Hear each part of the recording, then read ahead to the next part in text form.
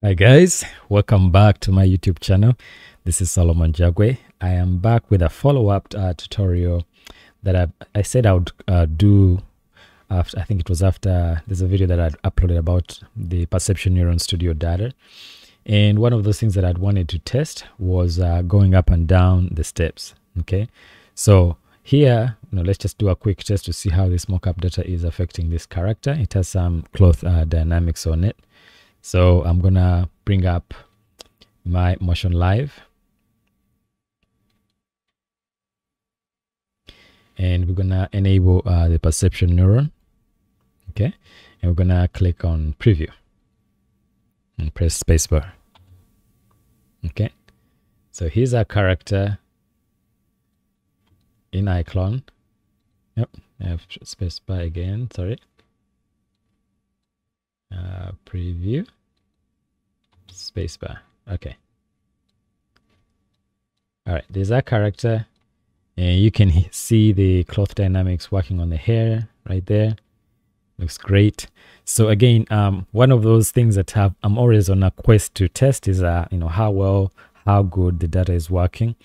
And in this instance, right now we're just doing the default. This is by the way, this is demo content. That's just as a disclaimer. I don't own the Perception Neuron Studio suite yet. I am looking forward to it.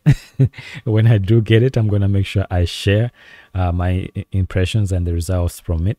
But the reason why I'm doing this test is because I love the data and how clean it is from the Perception Neuron Studio. And one of the things that I've struggled with in the past with the Perception Neuron 2.0 and the Perception Neuron Pro version was being able to go up and down the steps. Okay, so I'm gonna load the file from Studio, Perception Neuron Studio, showing how the character is going up and down the steps. And this is the updated software. So they did something awesome behind the scenes in the software.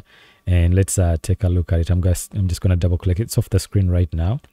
So climbing stairs, and there it is. I'm going to loop it, and I'm going to press play. So here's a character going up the steps. And actually, let me track this one. So you can see how high the character goes. And I'm not going to move the camera yet in iClone, but that's how far the character can go. And look at the data right now. Look how clean it is. Like every time the character plants a foot on the steps, you can see it over here as well. So that's what's and once he gets to the ground, the feet stay on the ground. Okay, so I'm gonna let it play again so you can actually see it.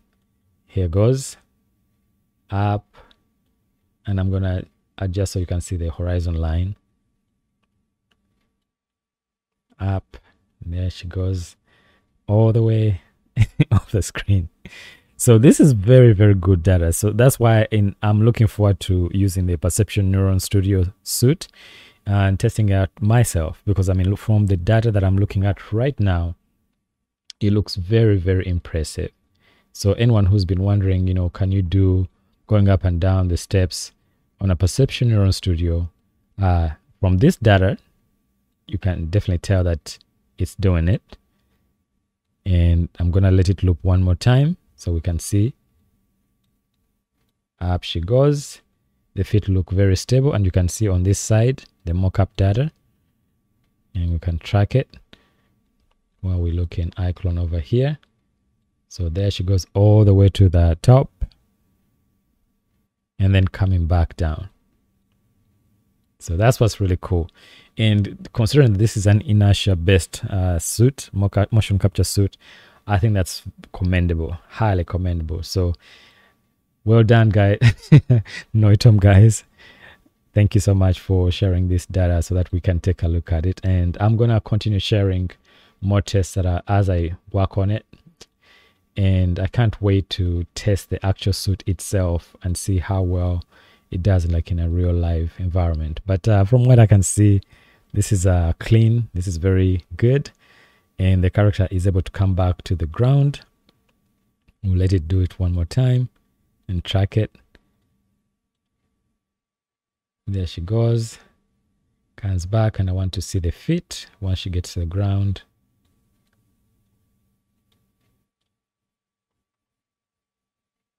There we go. So thank you so much, guys. Again, this was just a quick test of the Perception Neuron Studio data going up and down the steps, which looks very clean and improved. Please don't forget to subscribe and hit that notification bell so you can be notified when I post a new video. I have some really cool testing that is coming up. Don't forget to subscribe so that you can see some of the new videos that I've been creating. I'm excited. Thank you so much. I mean, guys, it's awesome to be alive now as an artist and as a filmmaker. These tools make it possible for us to tell our stories, and since we don't have big teams, animation teams that we can rely on, one of the best things we can do is rely on tools like this to do that, like motion capture, to get your idea out there. So please don't, if you are able to afford this suit, or if you're thinking about telling a story, consider looking into using motion capture to get your idea out there. And then when you get fully funded, then you can afford to pay animators who can do a much better job. But this is a good way as a filmmaker, as a storyteller, for you to try out your idea, create your short film, pitch it to Netflix or Disney Plus or wherever, or Hulu. Well, that's Disney. But the world is open for us to be able to test this. So I encourage you, please dare to dream big. Don't give up on your idea, especially in this time of the pandemic. I know it's been a tough time as creatives, but there are tools that are coming on the market that are making it easier and easier for us to tell our stories. So I encourage you to never give up. Please, again, don't forget to subscribe and hit that notification bell. See you next time. Thank you very much.